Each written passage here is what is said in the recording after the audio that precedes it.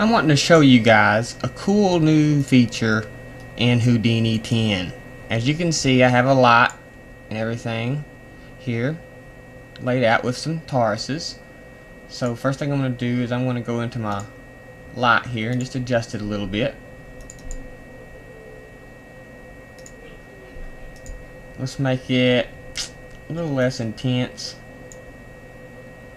We got our cone angle, we got our cone delta. As you can see what happens here when we adjust those.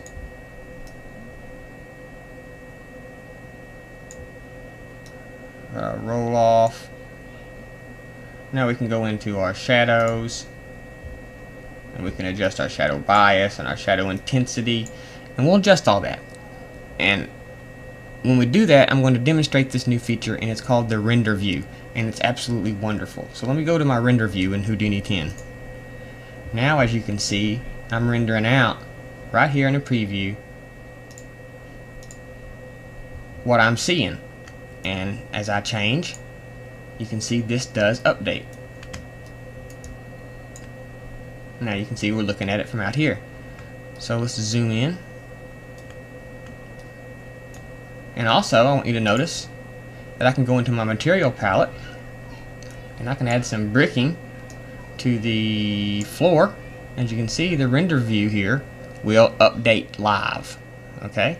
Also, you can do even one better than that. Let's try a glow.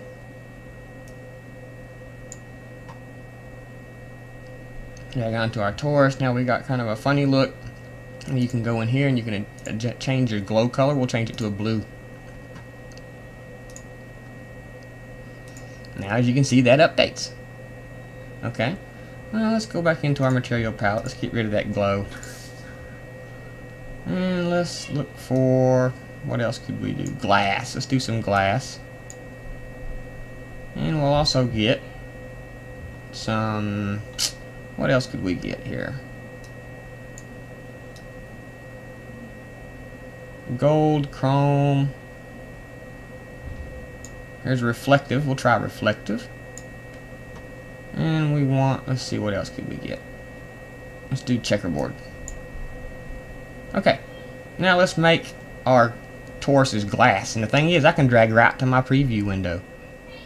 I'm going to drag that up there now, as you can see. We're rendering out our glass Tauruses. And if I grab a real screen render, which is this is low proxy version, you can see this continues to render 35, 36, 37% while this renders.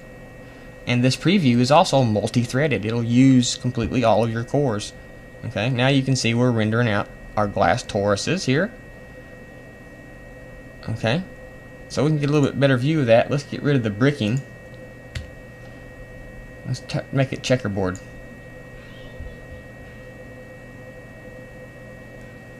Now as you can see, our render preview is updating. I have it now. Rendering glass and stuff is, you know, pretty intensive, so you'll just have to wait on some things, but this render preview is so helpful. I think they've just finally took some cues from Modo, because Modo's got a live render preview like this, and this helps so much from having to go down here and hit this render button every time you want to see what your scene is going to look like. And you can see we're rendering out some pretty realistic glass spheres here with our checkerboard underneath. Okay.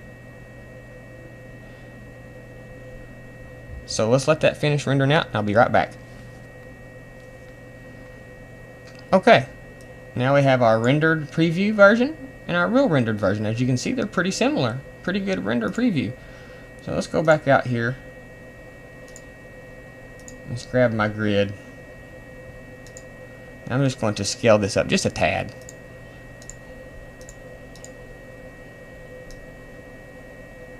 Like that. Okay, now let's go back and change our materials a little bit more. Let's make our... let's get rid of the glass. Let's make our Taurus's checkerboard. And let's make the bottom grid reflective surface. Now you can see our preview is updating. If I want to see what it's going to look like from a different camera angle, I just grab a different camera angle and it updates. So let's grab a quick screen render here. So you can compare the output of the old way to the new preview render here.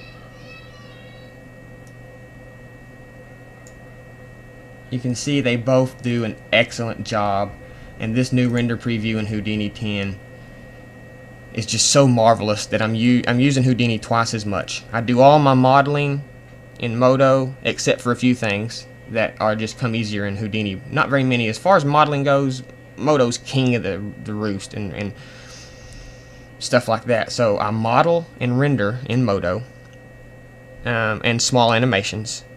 My fluids, my fires, my dynamics, rigging, all is done in Houdini. And now that Houdini's got these new features, especially this render preview, my workflow has improved so much that the tools are getting so much better, guys. It's just unbelievable. So, thanks for watching. We'll see you in the next video of Houdini 10 new features.